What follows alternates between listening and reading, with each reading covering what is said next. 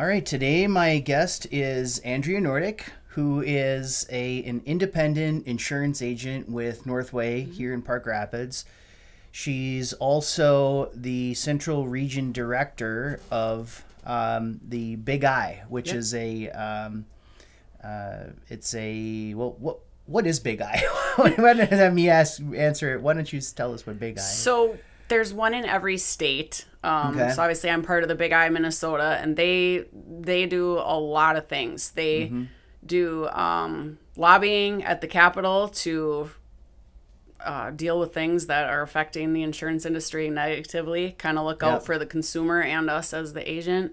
They run a lot of continuing education classes and courses for insurance agents. They help people get different designations in the industry.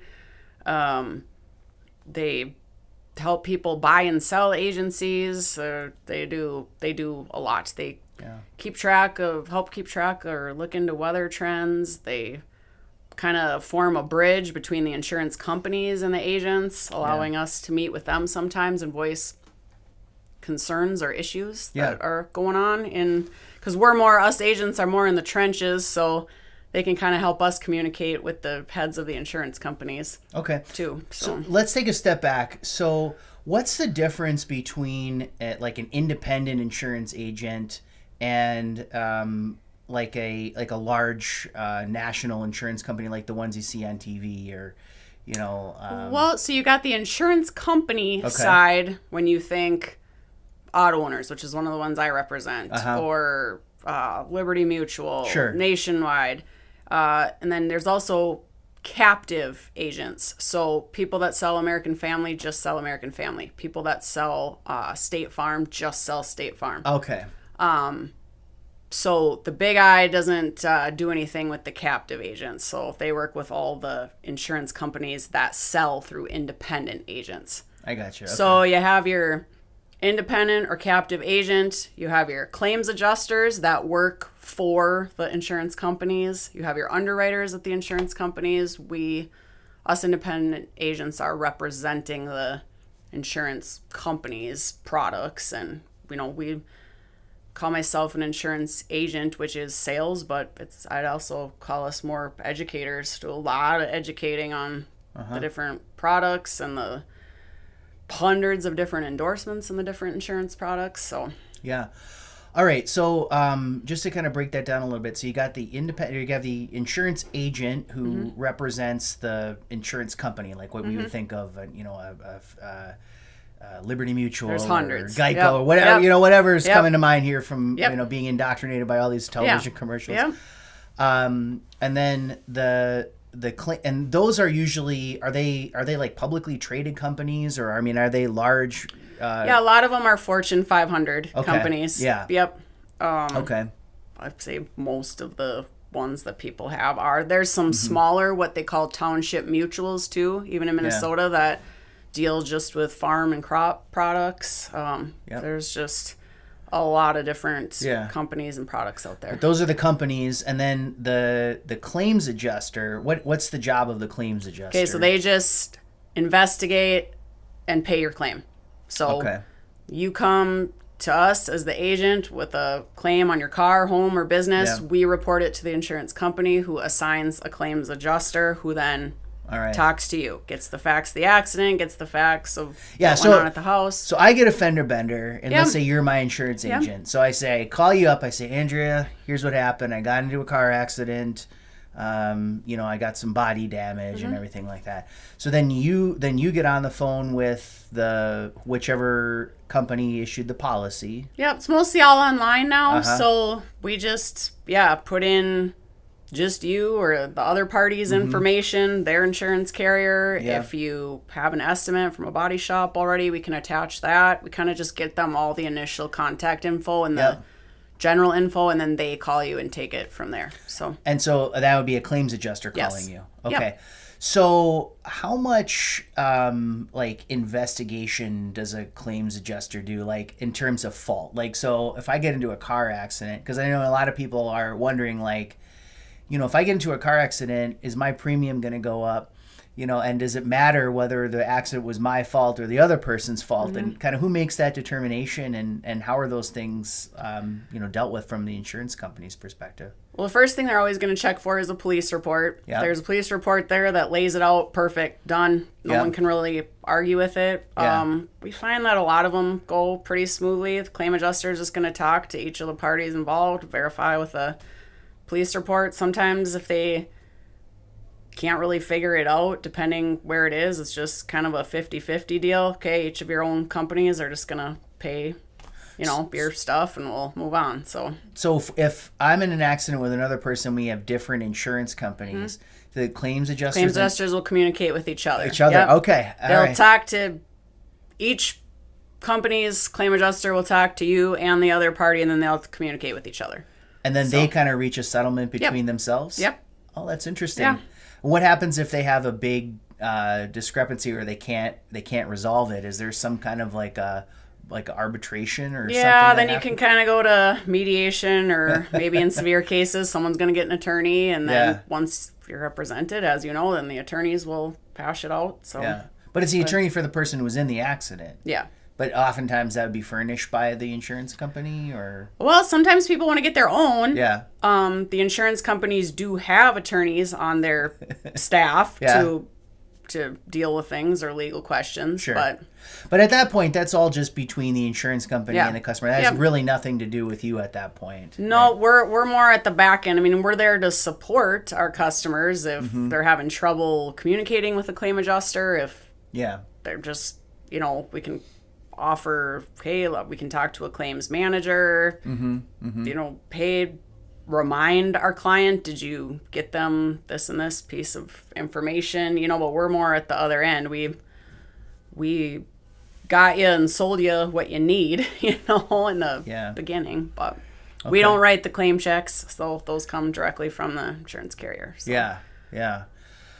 Okay, and so since we're on the topic of auto insurance, we were chatting before, and you told me a statistic. I thought it was pretty incredible. You said that there had been more claims. Well, that's the home side. Oh, it's the home side. Yep. Okay. But we can stay on the car insurance thing and talk about. I know it's a hot topic, even on local national news. Stage, the drastic increase in prices. It's really spiked, hasn't it? Yeah. In our state in particular. Yep. And I mean, obviously in Florida, it's not going to be great. There's been a lot of flood and hail claims. There's companies that have pulled out of there. So the whole auto insurance rate, gosh, there's so many variables. Kind of like we were talking about before. Inflation in the economy is definitely an issue. I mean, labor costs at the body shops, the cost of parts, all that is up. I know people are frustrated because you're paying a ton at the grocery store, you're paying a ton for gas, you're paying a ton everywhere, and then you come to pay your insurance as just one more thing that is up 40 to 50% or several years ago. Weather here has been a big issue. Hail and things, not as much as on the homeowner's side, but kind of like we were talking about, one of the biggest factors is if you drive a car 2020 or newer, you're driving a big computer. And you talk about, a lot of people have free glass on their auto policy, free windshield replacement. Well, I've been doing this almost 22 years. There was a time when a windshield was $300-400. Now we've seen them up to $2,000 because all the electronics in there. Electronics, the safety sensors that have to be recalibrated. You have cameras in the headlights. It's a lot more plastic, so fender benders, you don't bump out dents anymore. You replace the whole front end. Sure.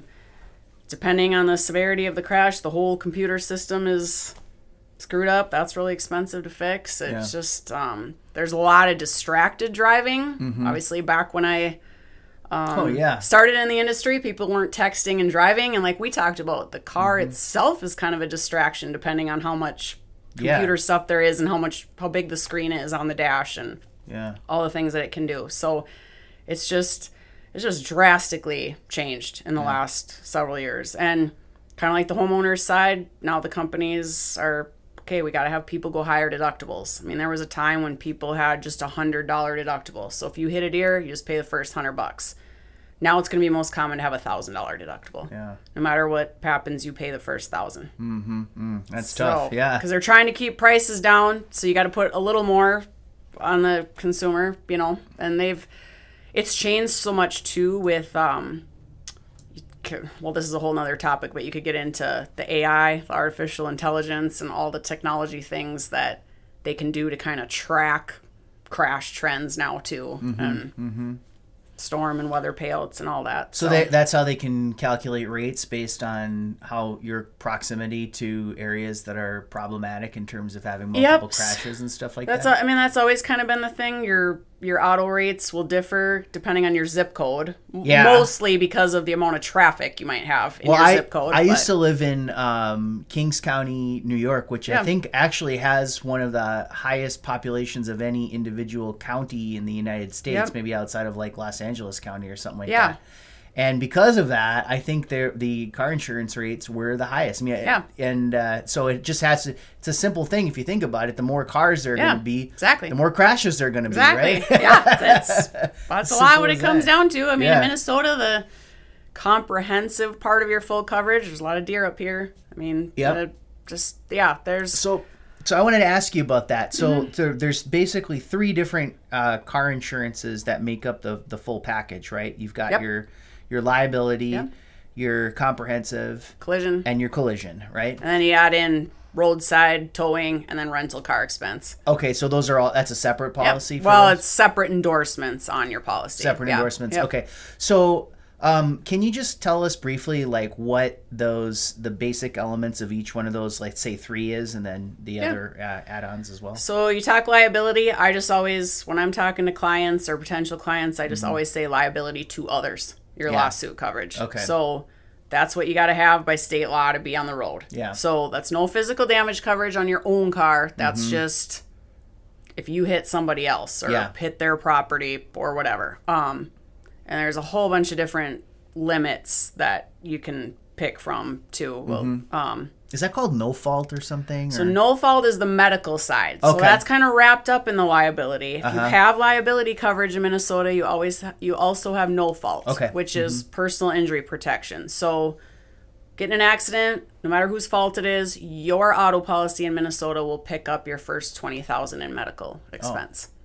So that's what that means. That's what no fault means. Yep, that your own policy is going to pick up your first $20,000 in medical expense. Then you go to the physical damage side. Collision, just like it sounds, colliding with anything. Another car, a tree, a post, anything. But your vehicle has to be moving in order for the collision to apply, right? Yep. And then comprehensive is weather, acts of God, deer, any animal. The glass is worked into there, the hail, the vandalism, pretty much all the things besides theft. Yep. Yeah. So comprehensive is what is being paid out, in Florida right now. That's where the water damage or flooding or all that's going to come from. So if I have a parked car and I wake up the next morning and somebody smashed into it, would that be covered by my comprehensive or my collision? Well, actually, I guess it doesn't have to be moving. That would be collision, but we'd report it as a hit and run so that it doesn't go against you as a at-fault deal. Yeah. So, all right. And are there any circumstances under which a person would choose to get collision but not comprehensive or vice versa? Or is it kind of you get one, you have to get both? No, we got a lot of people that just for budgeting reasons and kind of financial strategy, maybe their car's see it most commonly, I think, when a car is about 10 years old. Especially maybe people that don't drive a whole lot. Hey, I'm going to take collision off, but I still want that glass coverage and I still want that deer hit coverage there. Also, talk about this a lot.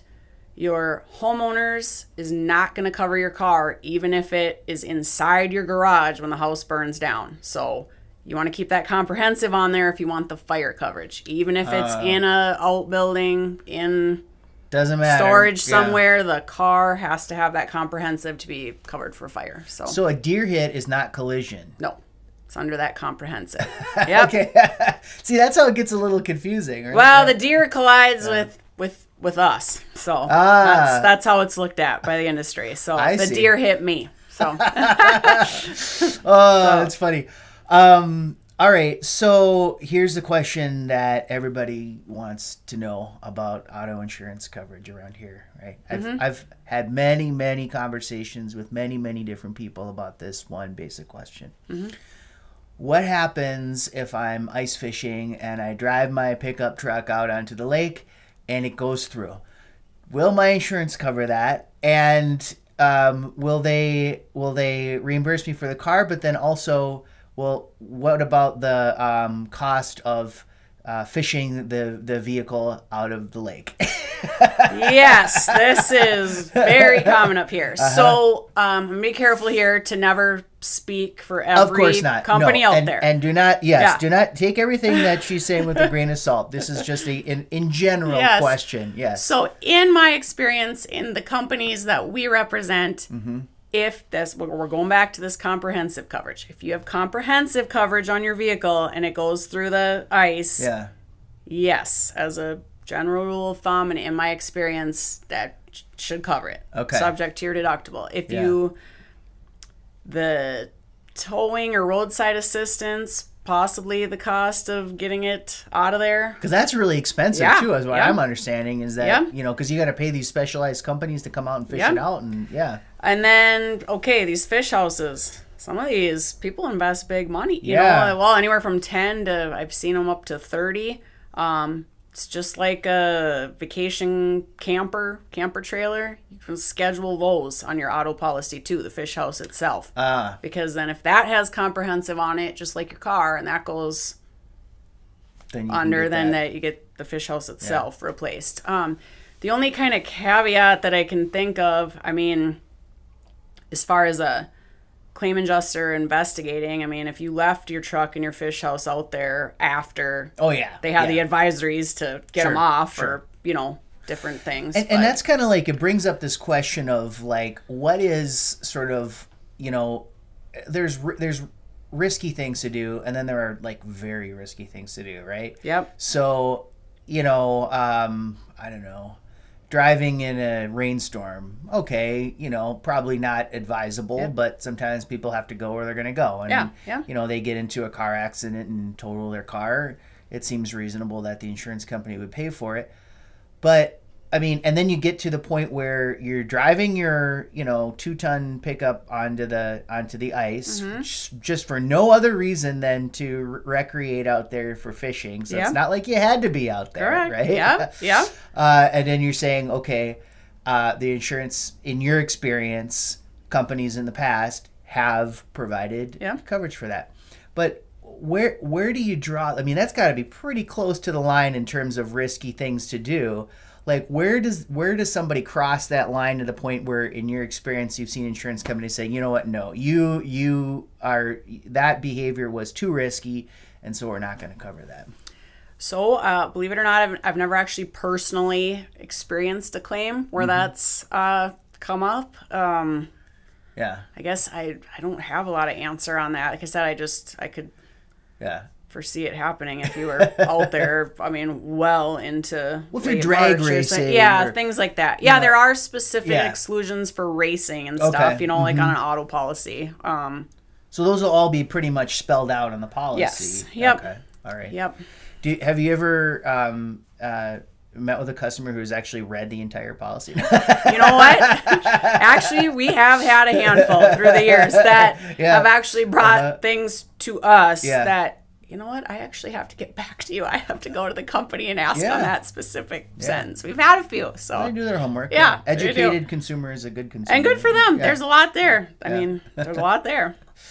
Okay, so the spiking in prices in auto insurance has been due to a variety of factors. You mentioned inflation, technology, cost of fixing things, and some weather stuff. Yeah, the accident severity. And from what I understand, I watched a video on KSTP about this, and I think it was from August, where they said that Minnesota's rates spiked more than any other rates across the entire country. And I guess, to be fair, some of that was due to the fact that we had extremely low rates prior to that. Yeah, it's hard to say. I mean, I do know one of the states that's increased by the most, if not the most. Obviously, Florida and California are going to be not that far behind with all the flooding and fire and things. Every state has different rules on what you got to carry too, as far as liability limits and the medical and all that. But yeah, we are definitely in the top, not the top, in the top like 4 or 5. So, and would it also be fair to say that a person on average would pay more for car insurance if they, you know, just other things being equal, if they lived in Hennepin County versus say like a Hubbard County? Yes, okay. You're going to pay more down there. And that's just due to the more volume of traffic, like you said. Just total common sense. But that much more traffic, that much more chance of an accident with somebody. So okay. So then getting into the homeowners insurance, and now I want to talk about that statistic where you said that there had been more claims that were made against insurance policies between for hail and wind, for hail and wind 21 to 23, then 1981 to 2021 combined. Yep. So, and like we talked about, quick interjection, you go back before 1981, you even go 100 years back, there has been some really bad cycles of weather. I mean, it's been cyclical going way back. We had a good stretch there, but so I mean, we're not, you know, I mean, I know it's obviously like a political issue to say, well, that's obviously like climate change or man-made climate change. Let's just call it that, because this climate change has happened over the course of history many times. But regardless of what actually caused this, I mean, I think the hard data suggests that there are more claims, and that obviously has an effect on rates, right?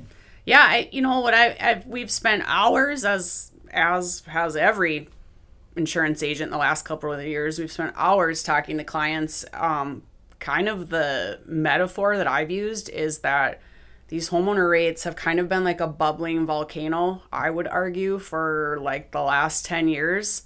So, you know, you had people with $500 deductibles on their homeowners. You had for a long time where you could, maybe let's say your dishwasher leaked and maybe like $1,000 of flooring damage. You report that claim, not much effect on your rates. I mean, the reporting of those little claims. And there was lots of semi-maintenance endorsements available on the homeowners. You know, then you had increasingly bad weather. You had the increasingly bad inflation. And, you know, back up a second. When you talk replacement cost, you know, because there's all this insurance lingo that gets really confusing for people, and that's why you have an agent, so you have an educator, like I said before. But you talk replacement cost, I like to just refer to it as rebuilding cost. I mean, 99% of people, your primary home, you are insuring it for what you would pay someone else to rebuild it from the ground up new.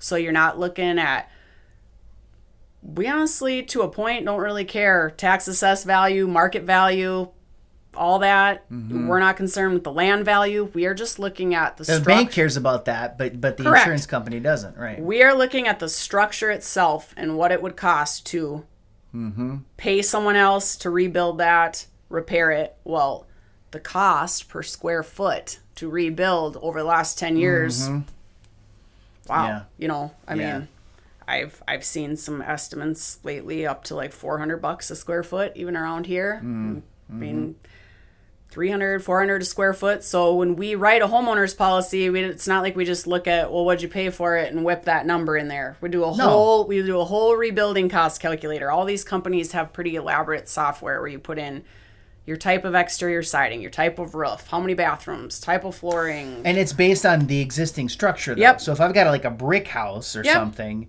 then you're going to do how much would it cost to rebuild a brick house? That's what we're putting as the exterior type of siding. And then you got vast differences in bath and kitchen qualities and the amount of square foot of decking you have, an attached garage, and all the things, you know.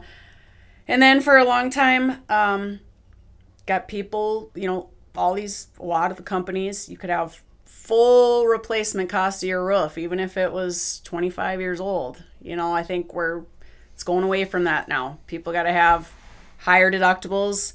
A lot of states just okayed it that you can have percentage deductibles, meaning my house is insured at $400,000. My wind and hail deductible is going to be 2% of that.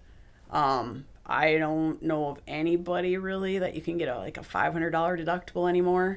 It's coming all back to the roof and siding and the wind and hail. You're going to get a discount if you have a steel roof or a metal roof. Obviously, it's a little more hail resistant. For the first time ever, we have companies saying we're not going to write your house at all if the roof is more than 10 years old. We have a lot of companies saying from the get-go, your roof's going to be depreciated. Now, granted, if you have a 2-year-old roof, that's not going to be depreciated much, you know, in a claim. But if you have a 25-year-old roof and then it gets hailed out, it's kind of, that's putting it back on the homeowner a little bit to absorb some more of the cost. If a person gets a new roof, should they notify their insurance? Oh, agents? yeah. We even send out annual letters reminding you to do that. Yeah. Hey, did you replace your roof? Because that's a premium discount, plus that drastically affects how your claim is settled. Oh, okay. So arguably, the age and type of your roof is number one thing in the Minnesota homeowners market. Number one thing. Yeah. I heard about these people, and I don't know, I mean, this is all just secondhand. I've never actually come into contact with one of them, but I heard about these roofers who they're enterprising. And they will go around to various buildings, like, say, churches or, you know, whatever the case may be, and they'll ask to speak to whoever's in charge, and they'll say, can I take a look at your roof? And they're like, yeah. So they go up there, and they find some hail damage or something that had been there for who knows how long. And then they come down and they say, you know what? You can get a brand new roof. And there's nothing wrong with it. It's not leaking, you know, anything like that. I mean, I don't want to call that abuse, but it sure seems like, you know, that you're kind of looking for you know, claims where they may not have existed naturally. Yeah, is this a problem? Yeah, those can be referred to as storm chasers. It's been an issue in the industry. Not just the Big I, but the lobbying division of the Big I, and this is not just a Minnesota thing, has dealt with that. Yeah, we've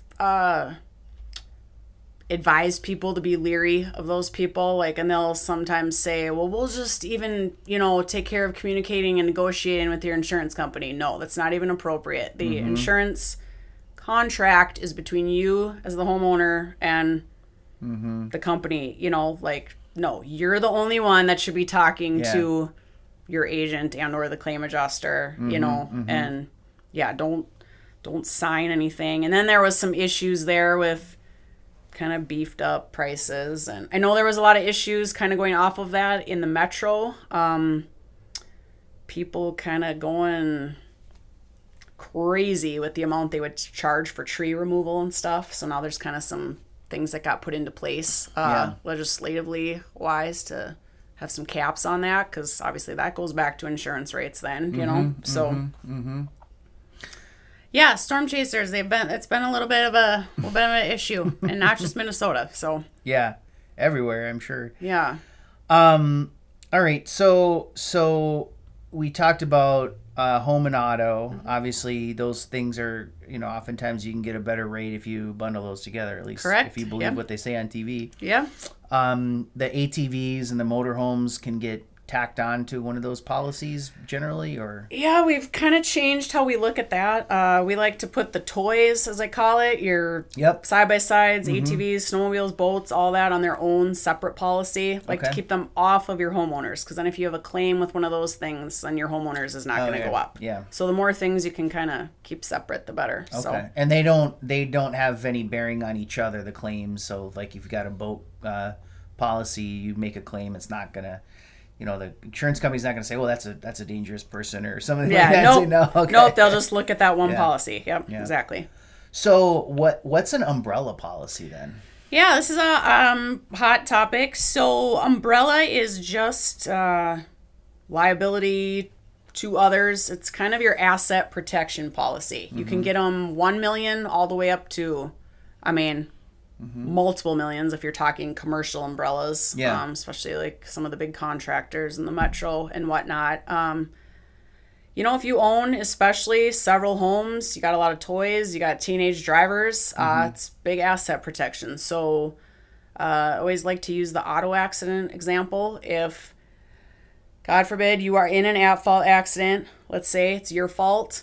Let's say you you total an SUV plus there's injuries, the potentially 300 to half a mil off your auto policy is not going to go real far. You're going to get sued above your policy. Yeah. So then once those auto policy liability to others limit was paid out, then your umbrella would kick in after that, which is hence why they're not very expensive, because they're not the primary policy that pays out. But it is some asset protection so that someone couldn't go after different...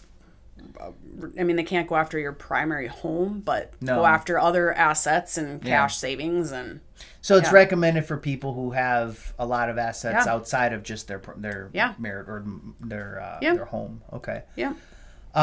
They run like 200 to 400 a year.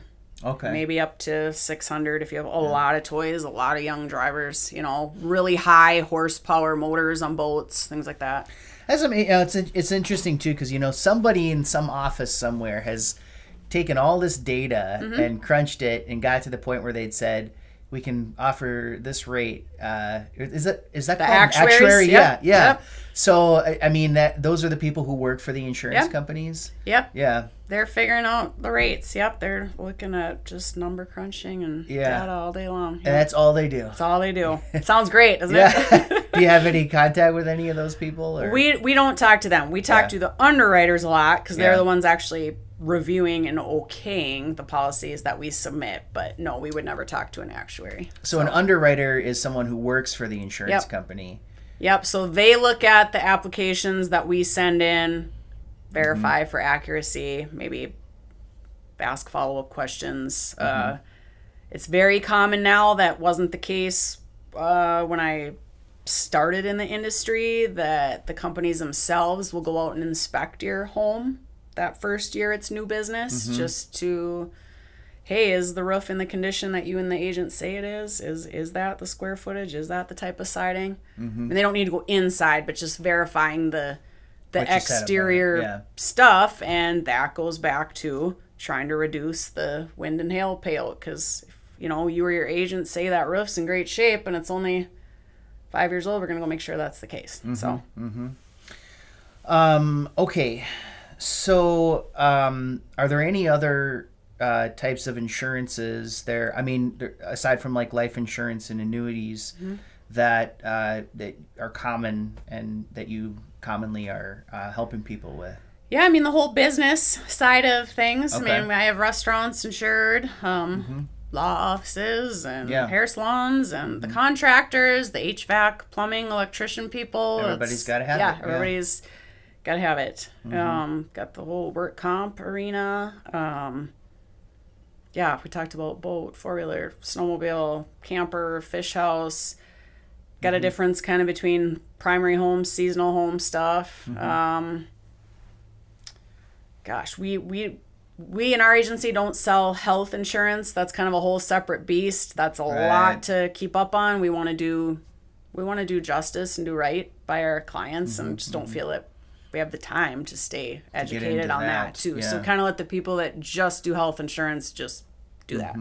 So you can't really be the jack of all trades, So I was kind of doing a little bit of prep for this interview. I read somewhere that they said that insurance is actually one of the big cornerstones of our economy. It is, generally speaking. It is, especially the homeowners. Yeah, the homeowners is. I mean, that's for some people their retirement. I mean, when they sell their home, or it's a lot of these lake homes, especially up here, that have been in the family for generations. That's a big asset building, generational wealth tool. I mean, people add on and put big money into those. Yeah, I mean. And so if we didn't have insurance, I think the way we live our lives would be fundamentally different, wouldn't it? I mean. You'd have to, you'd have to do... Man, it'd be a lot more self-discipline, or maybe like the bank would have to have different products, or you'd have to be more self-disciplined about setting aside a certain amount each month for things that might happen. I mean, and that's really tough. Yeah, it's really tough. I was actually talking to my dad about this, because my dad retired, and he bought a house in Mexico. Okay. And I said, well, Dad, how do you insure your house in Mexico? He goes, no, the concept of homeowners insurance does not exist in Mexico. Can believe that. And I was like, well, then what happens if your house burns down? He's like, you lose it. Yeah. What happened? And then he also went as far, I said, well, okay, so then obviously you got to have car insurance. Nope, there's no car insurance either. I said, well, how do they take care of it if somebody... Yeah. He goes, well, usually what happens is like the family will come over to the other person's house and they'll make an agreement on how much money ought to be paid for it, and that's how it works. But but that would, if that were the case, we would really be held back. I mean, I think it would be hard to actually be able to own things like homes and cars without having that peace of mind that comes with insurance. Yeah, I mean, I guess personally, if I had to self-insure, I'd own a pretty small house. I mean, because if you're trying to set aside in a savings account, or even if you weren't going to rebuild, just so that you're not out so much. But interestingly enough, this is kind of coming up, like in Florida on the coastline. Some of these affluent people... I wish I had the exact article with me that I saw about it, but there's insurance companies that are like, we can't be solvent on the Florida coastline anymore. So you have somebody told me there's like a state insurance company or something, right? Yeah, so it's some of those people kind of pooling together, and especially Citizens, maybe some of the affluent Florida, right? ones on the coastline. Okay, we're kind of going to form these. Mm-hmm. I'm not going to know the proper term here, with these joint savings accounts or joint kind of self-insured funds. Okay, let's all put in... That's like they do with medical insurance in some places too. Yeah, let's all put in whatever, $30,000 a year. Yeah. Let it build interest somewhere. Yeah. Something hits again, and we all kind of get to take our piece toward stuff, I mean, it has come up where different insurance products or companies have gone bust. I mean, work comp in California, they... had, I think they still do, way more people through a state fund because the private market kind of went broke from the severity of claims. So that does go back to using that term cornerstone of the economy. It's a huge, it's a huge deal. How can anyone afford to rebuild down in Florida?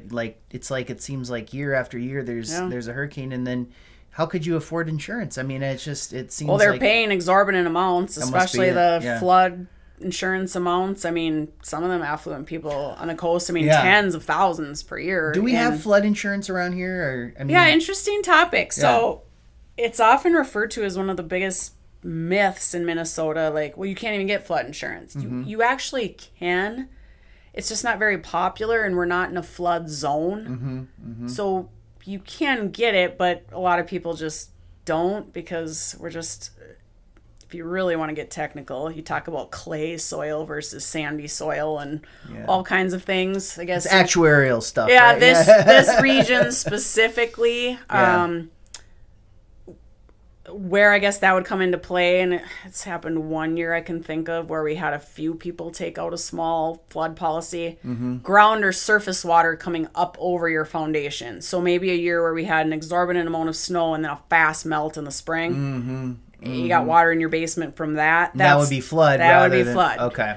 Yep. And flood and earthquake are the only things excluded on a Minnesota homeowners. So has Minnesota ever had an earthquake? I don't think so. I don't think so. I don't think so.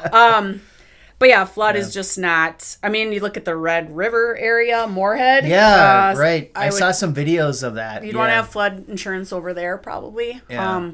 Right in our area, it's probably not a huge issue, but you can get it. Yeah, but it probably wouldn't be very expensive. Nope. Right. Yeah. Nope. Just a couple more odds and ends here on insurance that I was curious about. So, dogs, dog bites. Mm-hmm. Do you have to report to your agency, or your insurance company, what kind of dogs you have? And would your rates go up if, say you own a pit bull as opposed to a Yorkie? So that is also something that has changed recently. Mm-hmm. It used to be, until very recently, mm-hmm. that insurance companies could exclude for different types of dogs, and you would specifically ask. Now the question on the application is just, do you have a dog, yes or no? Does it have a bite history? Nothing about the type. What brought that about? I'm not exactly sure. I mean, I personally kind of think that some of the breeds that were stereotyped per se as the vicious breeds, it didn't really turn out to be that way, and there was but there had to been some kind of like too. Political like there was something we could find the article and have a part 2, but there's several things that brought it about where it's a Minnesota legislation deal that you can't ask. Well, I mean, there's this whole group of people out there who claim that pit bulls are like not dangerous and they're just like, you know, having a, you know, they're the nicest dogs in the world, but we all know that you know, they're responsible for the majority of attacks on humans and other dogs. But so one of those people must have gone to the legislation and said let's not treat pit bulls unfairly or whatever, and so let's get that change in. It's just, I think that's funny. Okay, have you ever, I know this is kind of an odd one, but have you ever come across somebody who is asking about having a special kind of policy because according to their beliefs, they believe that insurance is like a form of gambling? Yeah, we've had all kinds of comments on insurance over the years. You know, when you talk, well, I mean, I've actually said to some people, if you don't have loans on things, okay, so to the person that thinks insurance is, quote, a scam or gambling or an unfair pool of risk, all the things. My comment to some of these people has been, well, if you don't have loans on anything, you don't have a mortgage company or a lender, you don't have to have it. You don't have to have it. I mean, you have to have liability on your car. On your car, to be on the road. But then that just goes back to the self-discipline thing. And depending what your house is worth, I mean, if you want to do a different financial strategy for yourself and set aside for some of that, you do you know? But so they don't have like the kinds of insurance where it's more like a shared risk model or something like that. I mean, I suppose they might, but you know, where they don't consider it to be, because like insurance is, one way of thinking about it is that it's a bet that something is not going to happen, or it's a bet that something will happen, or you know, whatever, hedging your bet or something. You know, I mean, there's policies out there on the homeowner's side where you can just insure for market value. Okay. So this kind of comes up, like, let's say you have a vacant home, especially it comes up in the case of maybe a parent that passed away. None of the kids, no one's going to take the house.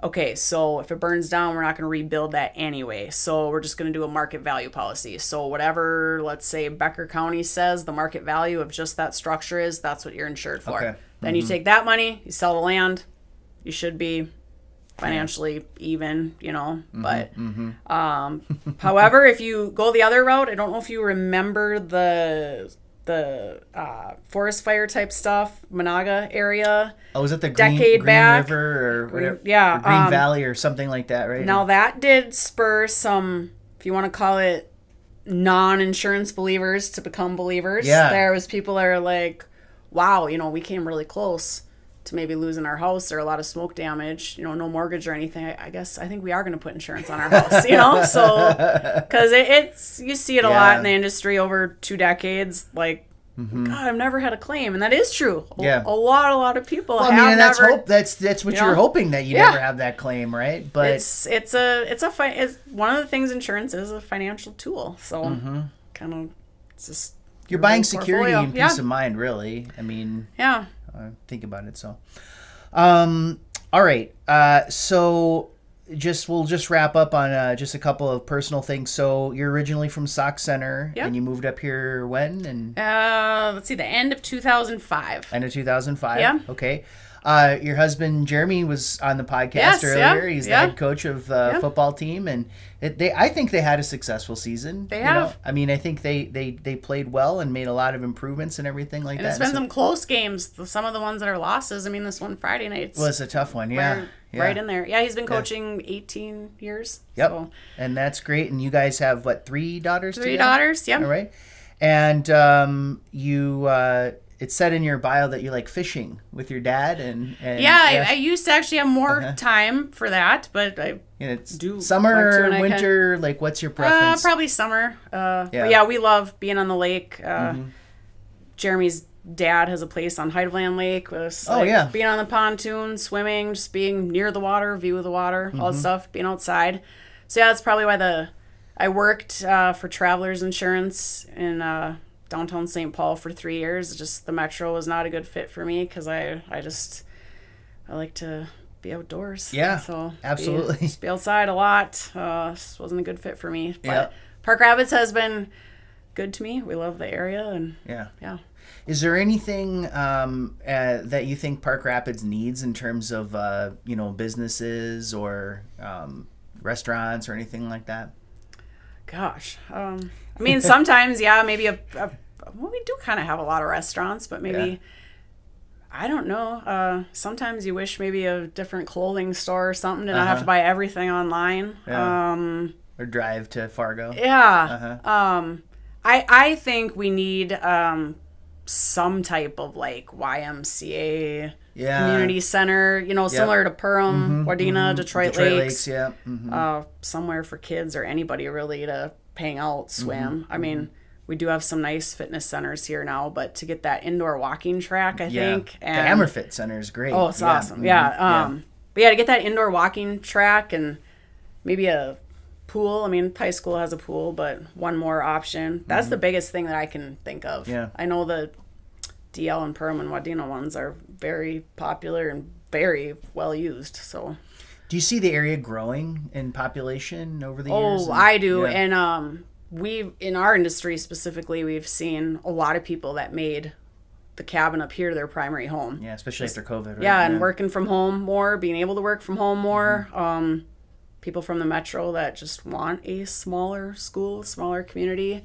You just notice it too, just being around in the winter, that there's just noticeably more traffic and more people around all year. I think we've grown a lot. Yeah. I mean, look at how many grocery stores we have. Detroit Lakes only even has one. Yeah, how come we have four? Well, they have Aldi, the Central Lakes, Walmart. We have more than them. We have 4. I mean, that kind of tells you how big the area is. Yeah, and kind of how much is going on around too, here. don't we? Actually, well, maybe, I don't know. And I thought there was a statistic out there at one time that, we have our all-year population, but the area in the summer is like, what?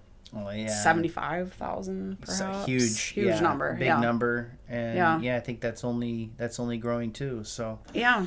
Last question. So, you've got kids and as they're getting ready to enter adult life and everything like that. Do you have any advice that you would give to a young person who's kind of getting, to be around 18 and ready to go out and start a career? Just in general, or like if they want insurance or just anything? You can answer it either way. I guess personally, I've been kind of excited that there's kind of a renewed excitement for the trades and trade schools. I think college is great, like 4-year colleges. I think there's a lot of awesome experiences that come out of that, but I think there's a lot we can learn on the job too, in a lot of industries. I guess I would, what would I say? I guess I don't think that you have to go to a 4-year school. Look at the trade schools, look at maybe working for a year or two, seeing what fits you. I don't feel like maybe you have to have an exact plan senior of high school. Or I guess just seeing people get away that I have to go to that 4-year school. We need a lot of the trades. Maybe I sound like a broken record because so many people are saying that lately. So accurate, yeah. Deal a lot with it in my industry. All the trades people are like, we are dying for help. I always said, if you want to make money, like don't be a lawyer. Go learn how to work on lines or something. Be a lineman or a welder or something like that. If you really want to make money. I guess I just did think of something. I have talked a lot, especially with my oldest daughter, about this. Learn how to talk on the phone, learn how to conversate in person. This texting thing and that we can only get something done via text is honestly so annoying and so non-productive. Like, that's one of my favorite topics is people skills and people not concentrating on them. So I guess I take maybe a little bit of pride in the fact that my daughters can answer an adult and talk to an adult and carry on a little bit of conversation. How do you think they learned that? I guess maybe by us parents encouraging it, or even us texting them less. Like, hey, let's talk about this in person when you get home. Sure. You know? Yeah. I mean, just, I am old school in the fact that I love to see my clients, especially new clients, in person. Like, hey, if you're in the area or you're in town for the closing on this seasonal home, do you think you can stop in for 10 minutes? I just love to just make that actual human interaction. Shake your hand, just there's no substitute for it. Yeah, there really isn't. We're losing so much of that in society. So I guess that's like my number one thing. Like, just be able to pick up the phone and have a quality, productive conversation, or look someone in the eye and talk in person and have a long conversation. And so much gets lost in text and screens and media and well, and then I see there's like this sort of prevailing attitude where people say stuff like, I'm not a people person, or I hate people, or whatever. And it's just like, okay, so I mean, it's a total cop out. Like you can't have that attitude and, you know, realistically and succeed. But if you're texting and Instagramming, I don't have all that. TikTok, Instagram, all that. But if you have all that and you're texting and you're posting on Facebook all the time, well, you actually are a people person. You're wanting that response. You're wanting response, dialogue, validation, whatever it be. But you can control it. Like you can select and edit, you know, only the best photos or videos that you want to put out there. And so I think that also creates these unreasonable expectations that people have about, you know, things like appearance and you know, just like you're only going to post your W's. You're not going to post your L's, right? I mean, I just read something this morning. Don't compare to someone's highlight reel. Because that's all it is. Yeah, comparison is the thief of joy. I mean, it's just I like that. Yeah, that's good. So yeah. Well, Andrea, it's been really nice chatting with you today. You too. I think it was very informative, and so yeah, we're working our way through your entire family now. So I think actually, I think are the Nordicks the first both husband and wife that we interviewed? Yeah, until we got Scott's wife on. Okay. Yeah. Oh, yeah. That's right. Yeah. So it's a first for the podcast. Yeah. So, but no. Thank you so much for coming in today. And I would invite people. As I just got done saying, I do like seeing people in person. I love talking. You got questions about insurance? Anything? Just stop in, call. We're you're at the Northway, 2 doors south of the Ford dealership. Yep. Long-standing building. Used to be Straight River Real Estate. But yeah, we're here to serve. Been around a long time. Thank you, Andria Nordick. Thank you.